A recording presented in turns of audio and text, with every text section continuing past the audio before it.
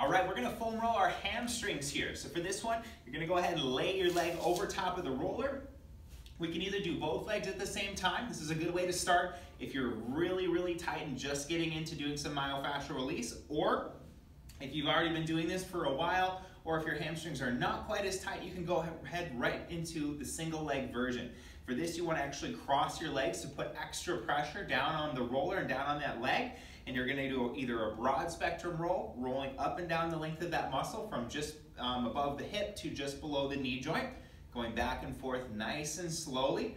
Or we can try to pick out those adhesion points. So we're going to notice some spots along there that might really light up. When you find one of those, you can either just rest on it, or we can oscillate back and forth over that spot, really working out that specific area where you're noticing some adhesion and some pain.